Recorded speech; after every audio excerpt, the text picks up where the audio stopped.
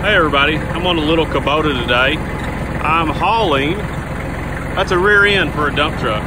So I'm still trying to finish up that load of scrap metal. I'm gonna take it to Marmaduke today. Trying to make a little money out of just a little bit of junk. But I thought I'd talk to you about tractor safety. This little tractor right here, pretty small, pretty narrow, really easy to flip over. I flipped this thing over Labor Day of 2015. That's back before we even owned the tractor. And no, I didn't buy it right after that. It was about a year after that my dad purchased the tractor, so I wasn't the reason we bought it. But back on that, I was pulling up to a creek to get rid of some logs and stuff, and the ground caved out in front of my right front tire right there, and it rolled. Well, this tractor's equipped with a rollover protection bar. I wasn't wearing my seatbelt. I always thought, well, I'm young, I'm quick enough, I can jump off of this thing quick enough where I wouldn't get smashed. Well, let me tell you, you're not fast enough. There's no way in the world you can jump off one of these when it's rolling over. I just had to hold on to the steering wheel and push myself down. When it rolled over, it threw me off the side. I had to crawl back over there and turn the tractor off. So always wear your seatbelt if it has a rollover protection bar. If you're in a cab, always wear your seatbelt. Now, a little backstory on this morning. So I checked all the fluids in this tractor, checked the oil, all that kind of stuff. Make sure it was good before I even started it. I knew I had a low tire, so I aired up that tire right there. Because I said, if you're not airing up tires, you're not an Arkansas farmer.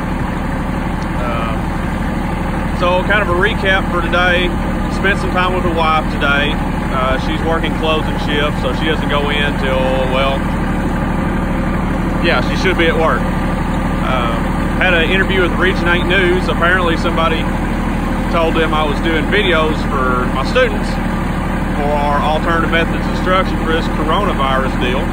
So that was kind of cool. First time being interviewed for the news. Probably gonna sound like a country hick like you all know. Some things I wanted to add that I didn't in there because I didn't get time to think about it was,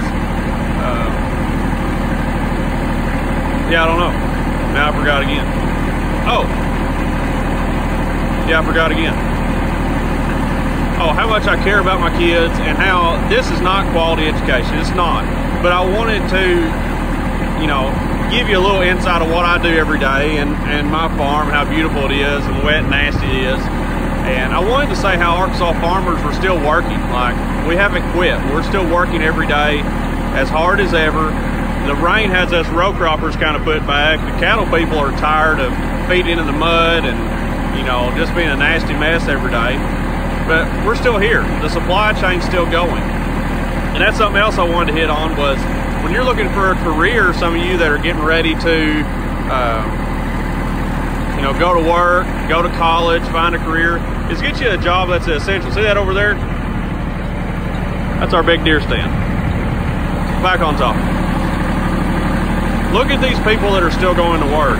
You know, these jobs that are deemed essential, you know, those ones in the medical career.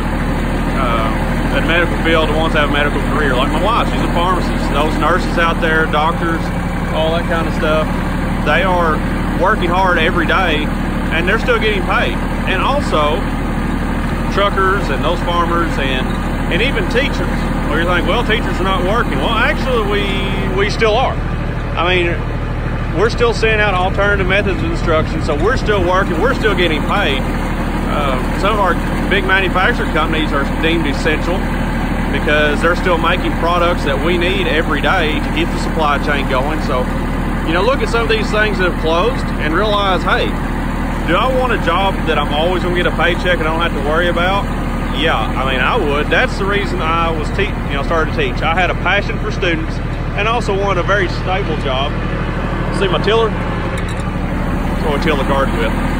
So back on topic. I wanted a very stable job, and teaching was the job that I wanted because I wanted to teach kids and spread the word about agriculture and how, you know, I don't know if you heard this or not, but President Trump and Homeland Security deemed agriculture as a critical infrastructure during this time of need. So, hey, people are finally figuring out how important ag is. And I hope people are learning through this that, you know, your food doesn't come from a grocery store, it comes from a farmer.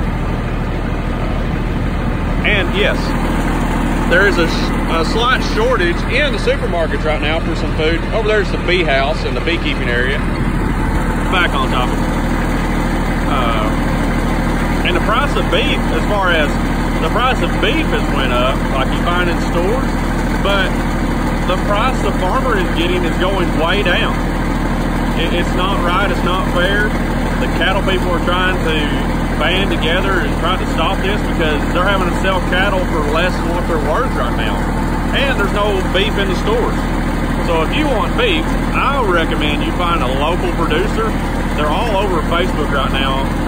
Friends that I have that are producing their own beef, that are taking it to the slaughterhouse. You're buying it live, you take it to the slaughterhouse, or they'll arrange transport for you.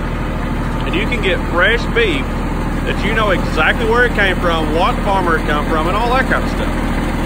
So, those are my helpful tips for today. Remember, tractor safety, wear your seatbelt, check your fluids. Always keep, when you're carrying a load like this, keep it pretty low. I'm not carrying it way up over my head. I'm carrying it low. Find you a job that's deemed essential. Get you a good paying job. And with that, hey, have a good day.